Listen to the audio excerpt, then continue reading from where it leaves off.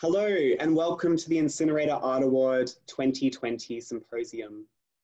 My name is Jake Tracy, curator at Incinerator Gallery, and I would like to acknowledge the traditional custodians of the land from where I broadcast today, the Wurundjeri Woiwurrung people of the Kulin Nation. I pay my respect to their spirits, ancestors, elders and community members past and present, and recognize that sovereignty was never ceded. This always was and always will be Aboriginal land. Furthermore, I pay respect to all Aboriginal and Torres Strait Islander people who may be tuning into today's conversation. As part of the Incinerator Art Award 2020, we'll be exploring 4 key themes of social justice across 4 video conversations, underscoring how art may bring about social change. In this talk, I am joined by artists Kiniani Tanoa Roberts, Kate Just and Tal Fitzpatrick, who lead the COVID-19 Quilt Project, Jayanto Tan, Shivanjani Lal, and Baruni Kanagasundaram, as we explore the theme, time and healing. I've asked the artists 4 provocations. What does time look like, feel like, sound like, smell or taste like? What does healing look, feel, sound, smell or taste like? Can time inform healing or healing inform time? And if so, how? And also, what experiences of time or healing do you as artists hope that your audiences encounter in your work? Kiniani, perhaps we can open the discussion with yourself.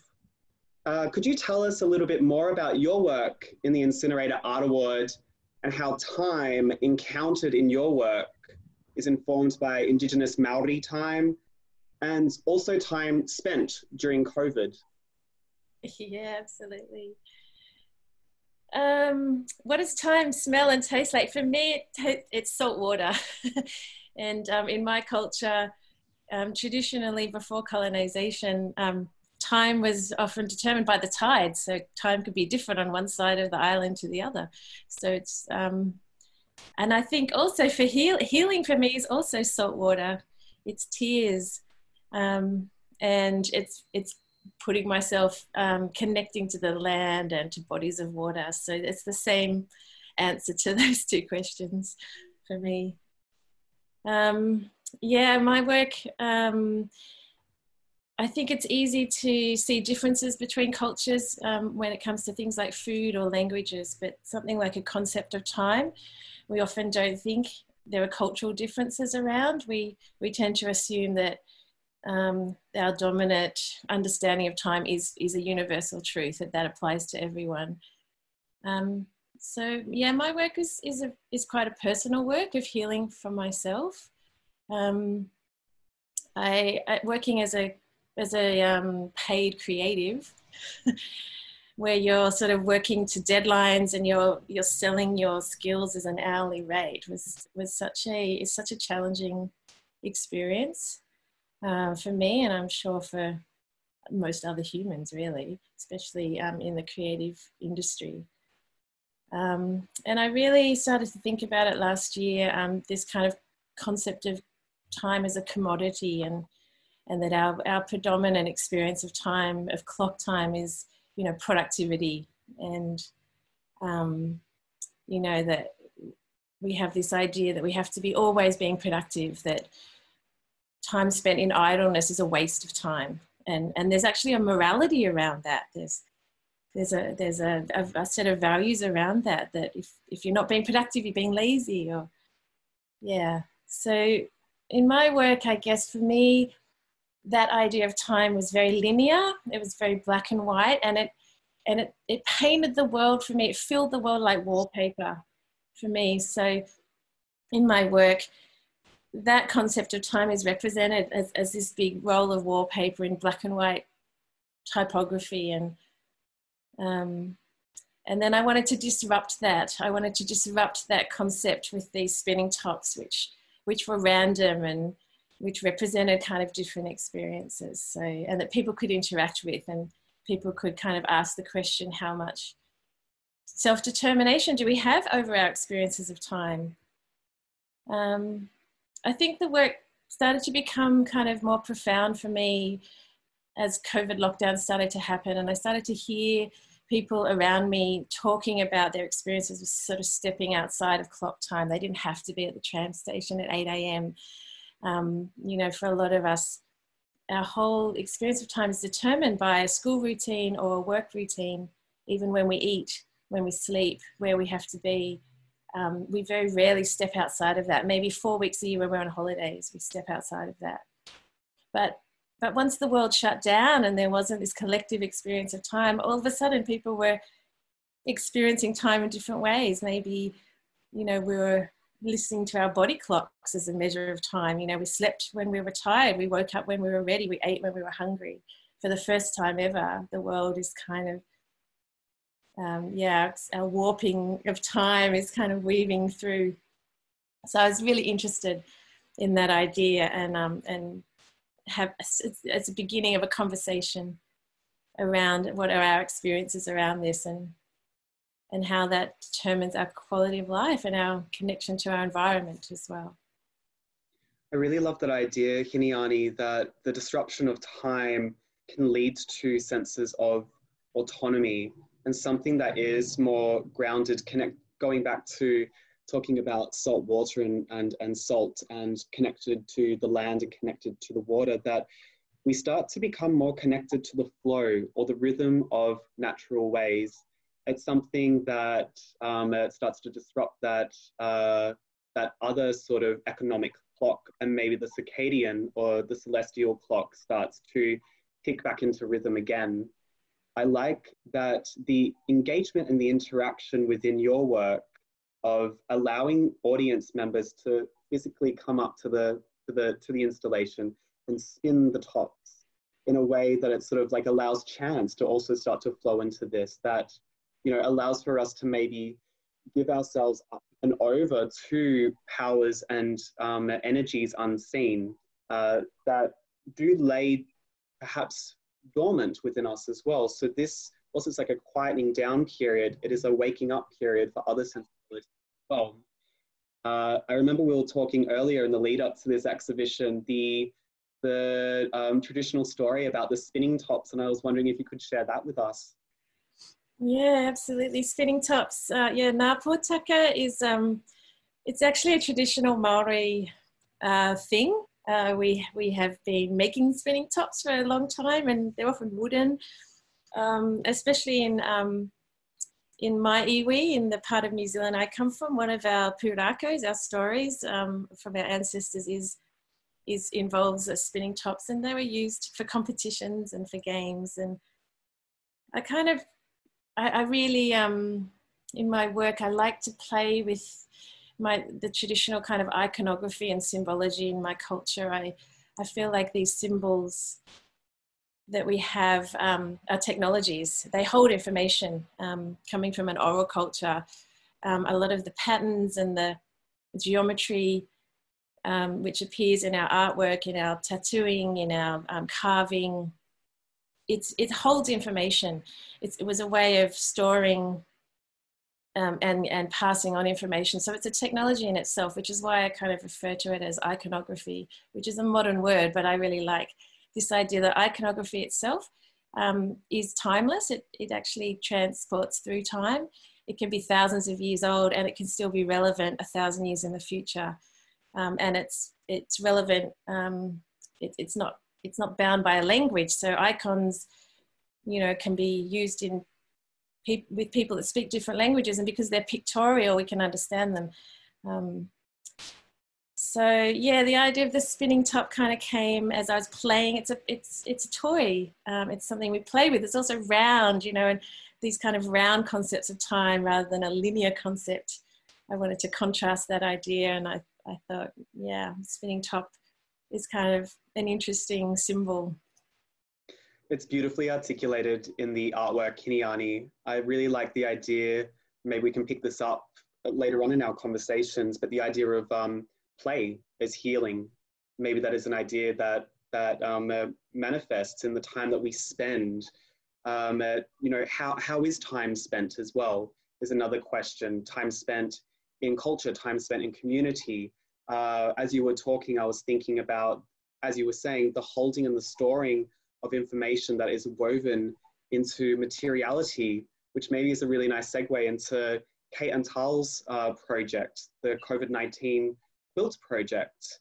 And I was wondering, Kate and Tal, if you could tell us a little bit more about how this project came about and the importance of community participation in this project.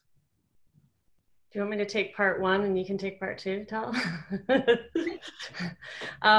So I guess how it came about was in April of this year, we were already a couple of weeks into restrictions around COVID in Victoria. And Tal and I had been working together for some years.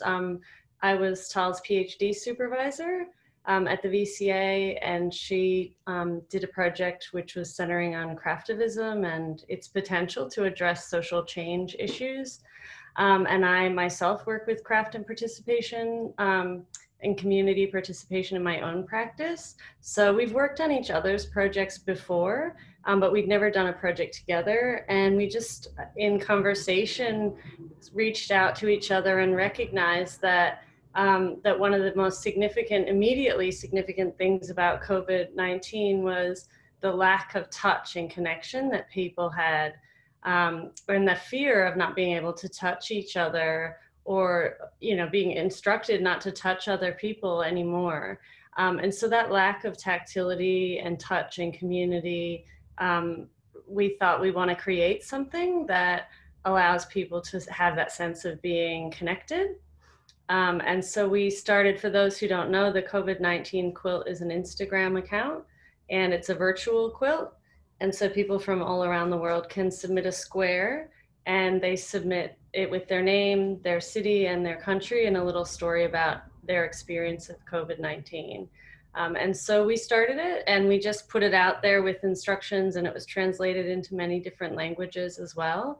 And we started getting submissions from all around the world really quickly. Within the first day, they started coming in. And it's really held a lot of the complexities of COVID-19, everything from health concerns, personal issues, loss, medical experiences, all the inequities,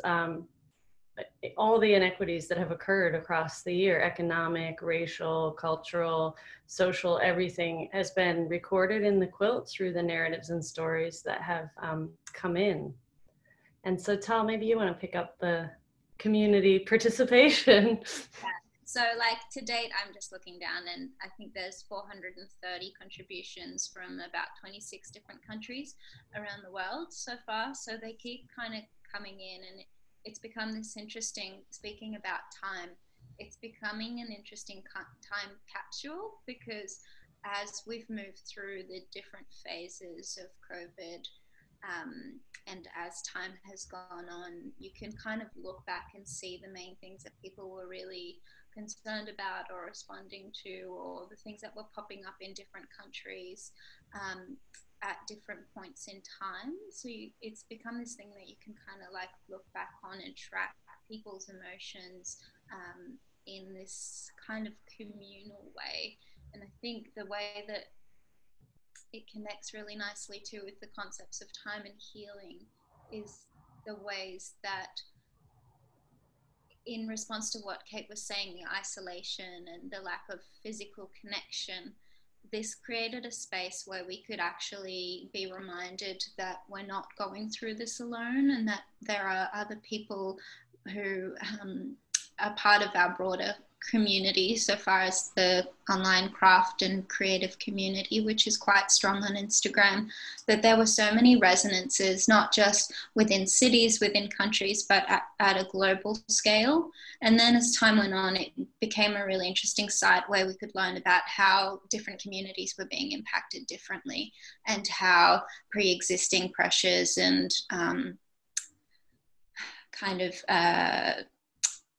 how different political responses to this problem were causing different kinds of outcomes for different communities. So in that sense, it's become a really important time capsule of those stories as well. It's a very generous project in creating those linkages, creating those bridges, and also a project that I think is very accessible insofar that it doesn't exist exclusively within a gallery, and potentially some of those particular conditions or expectations or qualifications that one might need to experience artwork within such a space. By taking it out of that space, it becomes accessible and sort of exists beyond time as well. Yeah, it is a really beautiful bridge. And I want to move to Jayanto now to talk about the idea of bridging across place and across identity and across time as well, because your work in the award also creates a bridge of healing between the past to the present and from trauma to healing. And Jayanto, I was wondering if you could tell us a little bit more about some of those ideas and also the important influences that underpin this work. My work has a lot to do with the memory, time, healing, and also hope. And I hope that people can see what is in there. They're not just looking. And what this work, I inspired by the Cuban artist called Felix Gonzalez Torres, that the work speak about race, class, and sexuality. This work, I use a clay. I love working with clay. I like the texture and the senses of smell, and also the process of making from raw to cook. From that we can, also express the feeling, how is it like from the soft to hard, to get the senses of my my lab experience as a migrant. This work is how to say this. This work is the most painful and the most banal because the media is a very very simple. I could make the media like a glazed wave like this, but this is only just a bisfirum and with underglazed. So something very simple and get you into the public. So so the work is very painful and very banal, and had to do with life, loss, and loves, memories, fears. What else?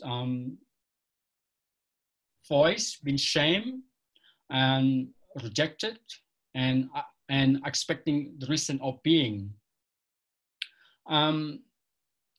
This simple object, when you look at it in the photograph, that the simple object is it is set in the middle of nowhere.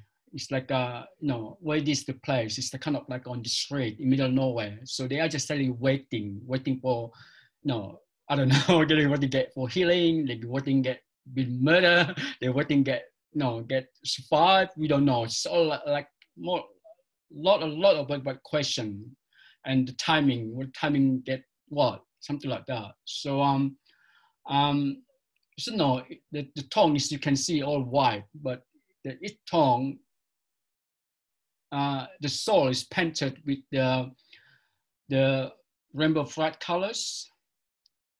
So how to say it?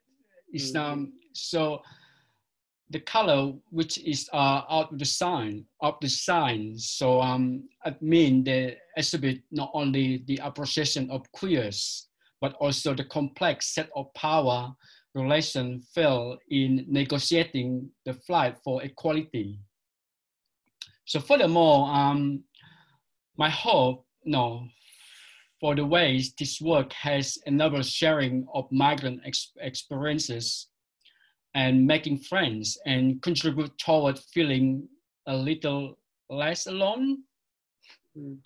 I hope La Familia, good to touch La Familia, because I feel like family. Family is like a very basic thing. Everybody want to have family.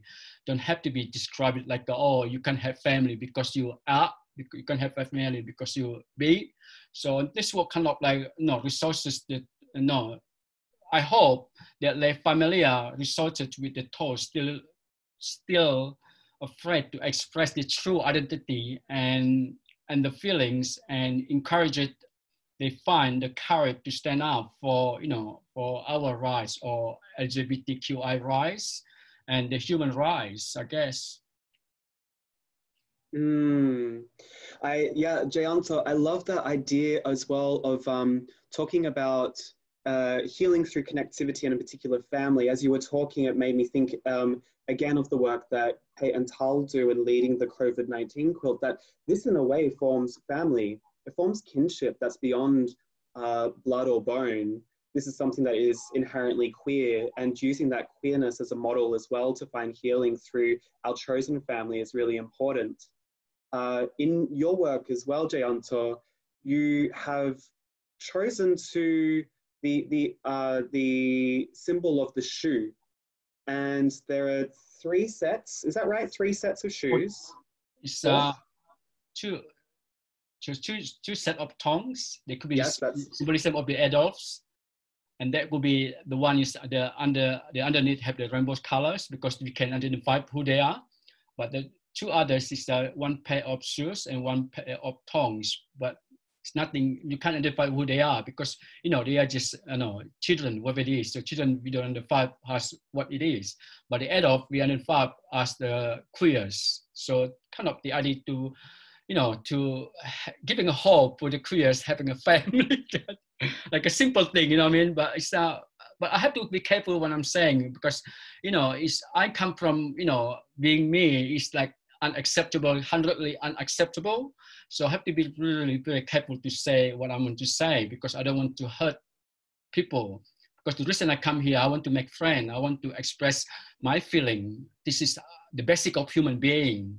Why I can be myself in my own home place, my home-born place, where I was grew up in there, where I was playing that, but suddenly I was being persecuted because I was different. I don't think I'm different. I just think, I mean, I don't know, maybe you, Jack, you know more than me to say that thing. So it's like, I want just to be like everyone, like, I mean, even here, though, I want just to be like everyone. I don't see like, you and me, like another people is different. We just are part of the human being. So through my work, I hope this gonna get sense of the healing, the thing, but I don't want getting too deep because in the end it got so emotional, because my work is very emotional. It's very, very personal and take me a lot of courage to express the work. I come from very basic, simple family. So thing is to set thing, for me it's very hard because I was grow up not saying thing like very emotional thing. Everything all fine, everything all good, everything good. Even you don't eat a week, 1 month, you just everything fine. Get something we can eat. You eat that, you fine. You could be fine. So I grew up kind of like this. So for me, it's like another level to express my feeling in my art. So my art's kind of like my healing. Also come at my time to get through that. And also, like Jack, you say, it's about like the COVID-19 now. For me, for some reason, like, you've been isolated almost like almost 6 months now, I think. So just kind of the thing might make me feel like, okay, I hope, we all can get through this and through process of making art. And then, back again to the healing thing is, I feel like, every time I touch the clay, I feel like, okay, here we go again. So I'm back to my basic, to everyday life. It's my work very simple, very, very banal, like, it's like nothing really special, what I can say. But why for me, it's very, very, very homey, like, very basic thing, like for to get the better life, like hoping and time one day hope we all get met together. Doesn't say you are because you can have that, you be, you can have that, you know what I'm saying, something like that. Anyway, I hope I can say that. Jayanto, I do know what you're saying, and thank you for sharing that very personal response to your work. I think that it highlights another idea that many of us as creatives encounter as well that art can be a mode for healing and healing through trauma. The importance to recognize trauma, however that may be encountered for us, leads to a very beautiful place. And I really love this analogy, and I may have said it before through a talk, but the idea of how a pearl is made, the idea of the pearl originating from a singular granule of sand, like traveling through the currents of an ocean and perchance becoming lodged within the mouth of a mollusk or an oyster. And as it does, it creates an aberration, a scar, a cut. And the mouth of the mollusk knows that it's something that is an intruder and that it is a wound. And so it starts to tongue where that granule of sand has become lodged into its side. And as it tongues it with nacre, which is the mother of pearl, lick by lick and coat by coat, it starts to actually form this solid, beautiful, glistening pearl. And so without the wound, we don't have the pearl. And I suppose that can be said as well to find the kinship with trauma and healing and the importance of spending time to look after that, to nourish it so that it can be transformed, that transformative power that can be attained through repetition, through ritual. Maybe that's also a really nice tie into Shivanjani, your work in the award as well, speaks very much towards ritual, and in particular, your work involves the act of burning haldi or turmeric as that healing ritual that's passed down by Indian women. I was wondering if you could tell us a little bit more about that healing act and also about the artwork itself and how that inherently translates across generations and therefore time. So I guess like me and like many others, I found myself at the very start of COVID back at home, and I think I'd also kind of lost work and had materials that I was no longer using for the purpose that they were supposed to be used for. And so all of a sudden I had bags of air-dried clay that I was supposed to be doing a project with other women. And so I was like, okay, let's see what I can do here. And so I sort of started making small air-dried clay bowls and dipping them into turmeric or haldi. And I know that this year is the centenary of the end of the abolition of indentured labour. And for me, this moment in time is a funny moment because it's almost like an unrecorded stopping, because really that moment kind of still exists. It's like the peak. Like I think that there were dates. There's sort of dates between 2015 and 2020 that sort of allude to the movement of bodies across oceans stopping, but people who did move across the ocean during that period of time still had to see out their contracts. And so there's a date in 2020 where all of those contracts cease. And so for me, looking at, I guess, this number 100 was something that I was interested in. And sort of making these bowls sort of was a really nice thing to kind of, was contemplative and sort of quite a physical act to kind of try and do, like, use my hands while I was waiting. Simultaneously, I was dealing with some family things. My dad was in hospital right at the start of COVID. And so I was sort of trying to occupy my time and thinking about what does a ritual look like, or what can I do as a ritual, and also like the I guess like the little bowls that I made look like diya, which are like candle holders, and I'm Hindu, and I often think about like how in different communities use burning as a ritual, and in Western cultures it feels like burning is like a negative thing, whereas like I've never felt that way. And so I think connecting these points came about through the performance, and the work is a video of me sort of burning 100 beers in my backyard. And I think it's also really important that it is in my backyard in Australia. There's something about the fact that actually there is a responsibility of Australia for Pacific Islands. I mean, in the last few days, I've been hearing a lot about South Sea Islanders and the responsibility Australia has towards blackbirding. But that same labour law was the labour law that enabled Fijians to be in India, like Indians to be in Fiji. And so there's there's no conversation about that yet. And I think maybe this gesture is about trying to figure out ways to be accountable, or what does accountability look like? Because I'm obviously very privileged, and I you know, I'm able to spend, like, I have a backyard that I can make an artwork in, which is in and of itself really ridiculous. Because if I was still in Fiji, that's not a thing. They'd be like, what do you, like, stop doing that, do something productive, or whatever productive means. And so these are things that I've been thinking a lot about, especially because last year I was in Fiji and I caught up with my uncle, or we picked up my uncle on the side of the road, and he was on his way to FSC, which is the Fiji Sugar Company. And he said something to me which really struck home, which was that what happens when I go, because my children don't want to take up my role as a sugarcane farmer. And his legacy is our history. And so if he goes, then the indentured labour community just disappears. And so I think at the moment I'm trying to create these small moments of accountability, or something that enables a conversation to occur. And I think using the number 100 is a way to kind of be both accountable to myself, but to that relationship. For sure.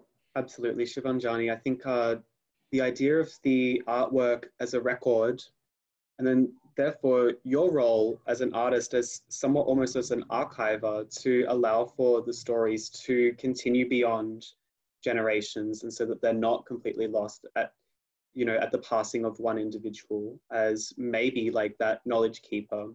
And I suppose the materials that you use in your work do demonstrate that responsibility that's taken. I love that the initial idea for the artwork was actually meant to be hugely collaborative. Did you intend maybe to have, when you were saying that you're collaborating with other people or other women in particular, to have 100 individuals? I think originally I had been looking at different types of collaborative works. I had been working on a project with a women's, well, not a women's group, but a new refugee group in Rydalmere in Western Sydney. And I had been a lot of them are of South Asian descent, and I'd been looking at sort of using spices and things to kind of create maybe like a collaborative bigger work. I didn't know what that looked like just quite yet. And literally the week that it happened, like that week of COVID, multiple things happened, and it just became like it wasn't even feasible to think about an outcome, if you will. Like I think we had I think I was planning to make a series of beads with that original I guess mental project, and maybe that'll still happen like sometime down the track, but at the moment I mean, we're still not doing group-based activities in Sydney. I mean, we're certainly enabled to be out and about more, and but certainly, yeah, I don't even know what that looks like anymore. Yeah, absolutely. I think there's that is something that we've touched on a couple of times in our conversation already. Hey, that touch and contact and physical presence with community is vital for our ongoing collaborations and storytellings, and and collective healing as well. I want to use that idea to flow into Varuni's project that also talks about collaboration and talks about communal and collective healing. And Varuni, your work in the Incinerator Art Award celebrates different traditions as a way to connect through, as you say, that universal language of humanity. I was wondering if you could tell us a little bit more about your practice in ritual and art and collaboration, and how those narratives of diversity commune for healing. Thank you, Jake. My work generally, it has got its origins in where my childhood upbringing in Sri Lanka, in northern parts of Sri Lanka, and often they are related to rituals and translating those rituals, and my relationship to senses and how senses are translated as well, and how our body, so one of touch, gestures, feet, washing, all that is then conveyed.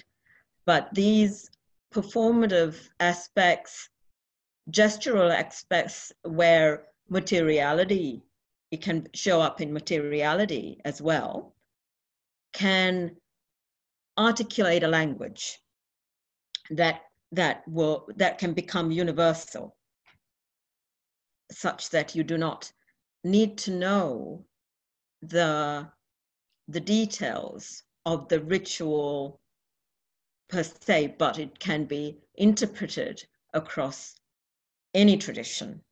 So that's where my creative practice sits. And I draw these elements from those Tamil or South Asian traditions, ritual practices. And the work I did for Incinerator Art Award addresses loss and trauma of women who are mourning the loss of men in the Civil War that lasted 3 decades or so. And it ended in 2009, but of course, the trauma continues and the healing therefore continues. And many of, and losses, even though it has its origin again in this particular event or event that lasted many decades, it also reaches out to other countries where conflicts have contributed to loss, and women, and because I bring the perspective of the feminine, and a mother losing a husband, losing a son. And how can we as community hold her through ritual, through a ritual practice or ritual gestures.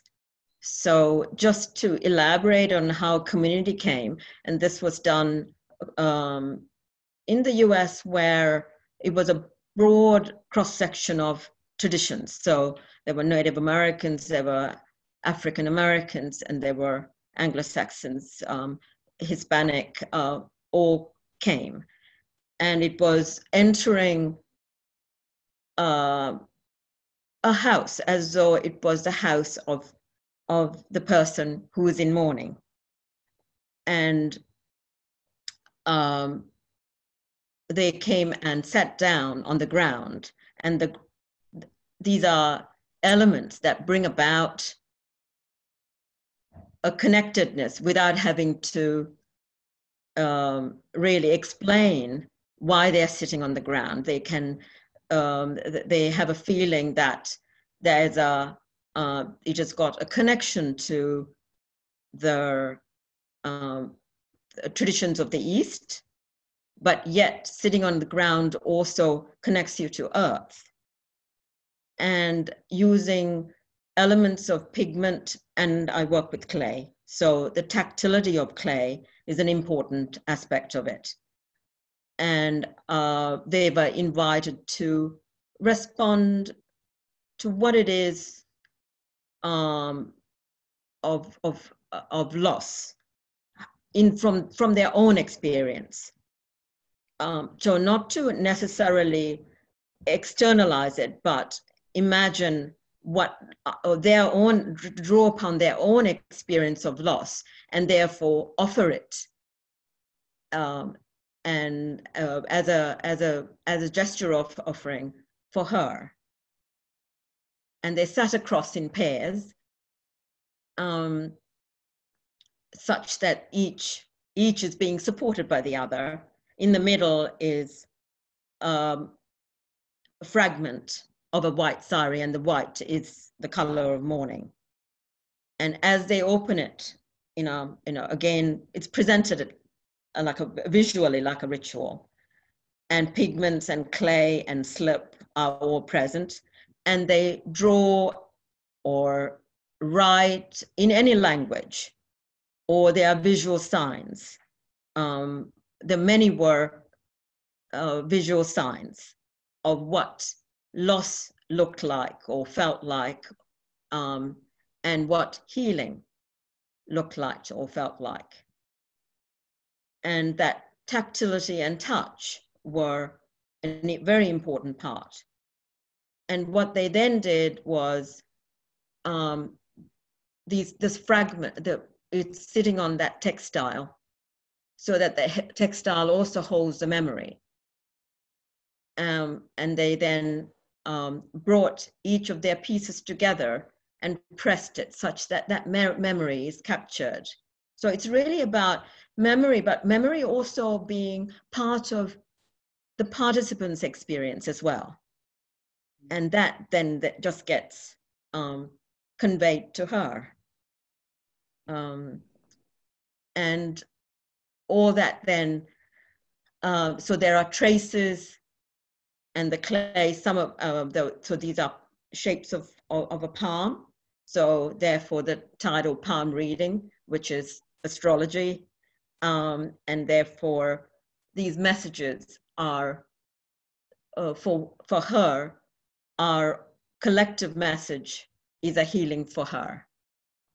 And then those are fired such that it captures that moment in time that we come together as a community to offer these repetitive acts of ritual, but of pigment, of also using tools. So these are you use your finger. There are no tools per se, but natural elements. So I would go and pick leaves or twigs or whatever that's immediately around.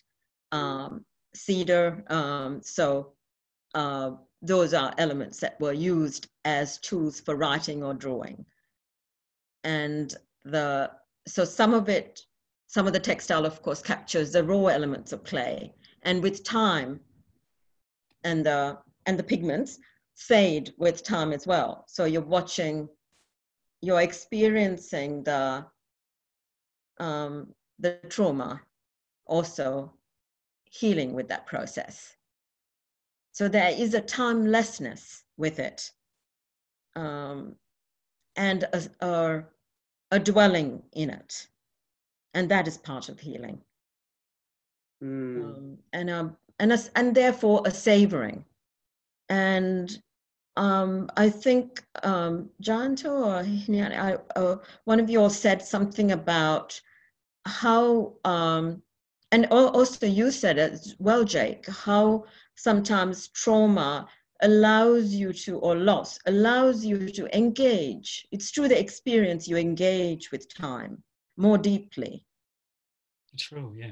Yeah, it makes you engage with time more deeply. and therefore you will bring about a greater empathy, I think, for that can go beyond an experience that you don't know all the details, but can sufficiently understand, and you can reach out.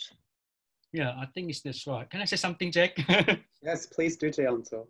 I think you're right what you said there. I think it's like, no, that one, I think art is, for me, I don't know, maybe for everyone too, for me it's very important part of the healing, and then to cover the trauma, you know what I mean? Because you got so heavy history in your body or in your mind. I don't know, it's just, I still work it out what is in my mind or my body, I got no idea. But for me, just like making art, through art, actually you explore it, you transfer it to the very personal like trauma. It's no way you can discuss about this, yeah. And no one you can, well, unless at the moment I couldn't find anyone I can trust just to explore my trauma transfer from the past, and I didn't get anyone yet where I can explore this on my heavy mind or heavy body. So at the moment, through art, I can express that, make the trauma slightly lighter, and make your life slightly lighter, and everything could be lighter, and everything could be like and then in the end you can walk yourself on the surface, in the in the earth, like Lars says, in the grass, wherever it is, in the backyard, when you feel like, okay, now here we are, I can stand on my own land, even though it's not my land. However, I feel like that thing, make me feel like, okay, here we go. I can get through this, through art, like you said, the process of the art healing you from the past. Mm-hmm. And it is. It's accessible. Yeah. It's about offering that accessibility rather than it has to be done a particular way. Yeah. That sometimes when people enter into those ritual spaces, there could be some trepidation. Yeah. As though it has to be a right way. Yeah, sure.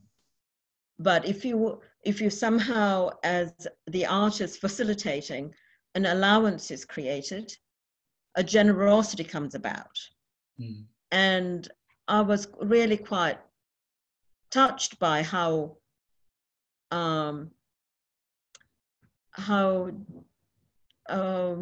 generous people were with their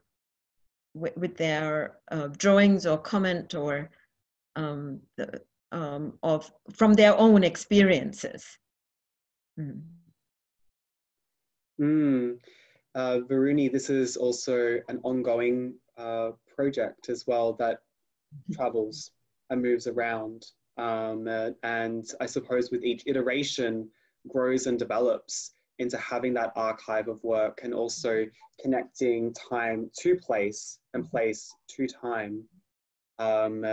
There was some other really beautiful things that you mentioned whilst you were talking about your work and your practice, and color was one that came up as well when you were talking about white, for morning as well. And Jayanto was talking about white, and Shivanjani, like you have the yellow of the turmeric as well within your work, and Hiniani, the spinning tops as well, and the importance, the cultural significance of color as well, through to back again, Jayanto, with the rainbow and queerness, and the multicolored patchworks as well of the COVID quilt, that through many we come together to stitch and to heal and to be together, especially during this time when we can't physically be very present with each other. And the idea of memory as well was brought up in that conversation as well, that remembrance of the number 100, that date of the abolition of indentured labor, and also the memory as well of materials being imbibed in your work, Hiniani.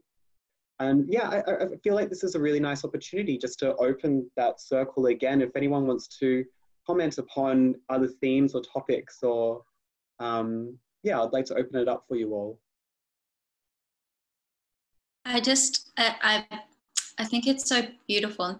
it's so nice to hear about all these works from you, all the synergies between the projects and the ways that we work and the way that we think about connecting with people and creating spaces that allow people to connect with their own interior worlds, but also to find synergies with others and to create temporary communities, whether that's as part of ritual or as part of engaging with the work, like with the spinning tops. I think I've been thinking, and thinking about justice and how that links with the idea of healing and time. It's so interesting too to hear how all of our work looks to bear witness and to make records and to call for accountability. I think so many of you have kind of spoken about that, and I think it's a really good point so far as it's really hard to heal without the sense that justice has been found. Like that kind of leaves you in this very traumatized, vulnerable space if you don't feel like an injustice has been acknowledged and there's been no accountability. And I think it's really interesting how all of our different projects call for that justice in their own ways. I think, that's good. That's interesting. Yeah.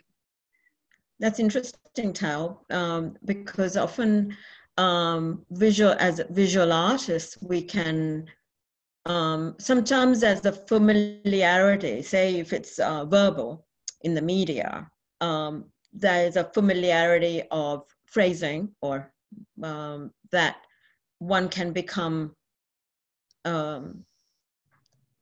just jaded by, or you're not receptive anymore.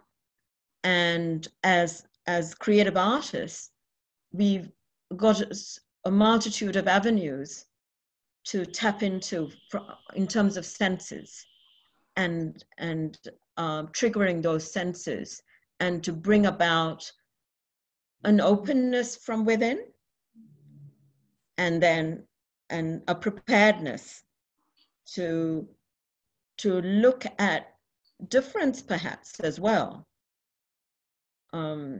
Yeah, but to kind of hold that in a space that's compassionate and that's generous, like you said. I almost feel like it's such a generative way to have those conversations about justice, because you avoid almost that conversation about blame and being defensive. And it's just like, we're asking people to hold it in their hearts before we ask them to respond to it in any other way. I think it's a real gift, I guess, that art brings into this space.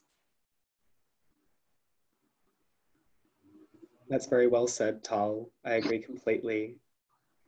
Does anyone have any other comments that they would like to make about today's topic? The only thing I wanted to add, if I could, just that I had the feeling as everyone was talking about their works that each of the works is an offering, and that it's personal. So it starts from the personal or the cultural or your own sort of narrative or experience, but then it's being offered out into community and being given as a gift. And it's generative, as Tal says, but that word just kept coming up for me, the idea of an offering, and the generosity of that and what that does.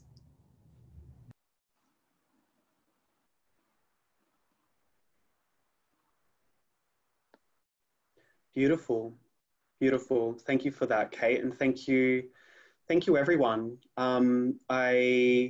It has been an absolute pleasure to work with each of you and with all of the artists in this year's Incinerator Art Award. I want to thank you all for joining us today and for allowing us the opportunity to dive deeper into your artistic practices. I really appreciate your time and your healing, and thank you for this excellent conversation surrounding time and healing. I would encourage our viewers to visit the Incinerator Art Award website to learn more about this year's award and the artists involved.